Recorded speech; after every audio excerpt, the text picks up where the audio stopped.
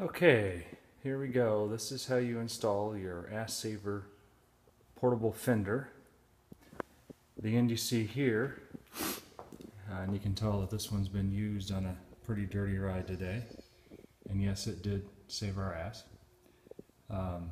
This end goes on top of the seat post clamp between the seat rails, and you can actually trim that if it goes too far into the nose of your saddle. Simply take that, slide it on top of the seat post clamp, and then you're going to have to sort of bend the fender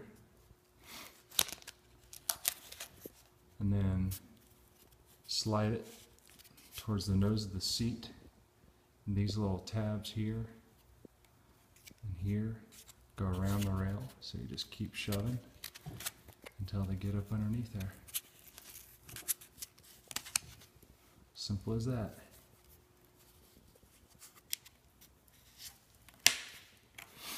And there you have it. It sort of sticks out just far enough to keep all the mud and rain off of your hind end.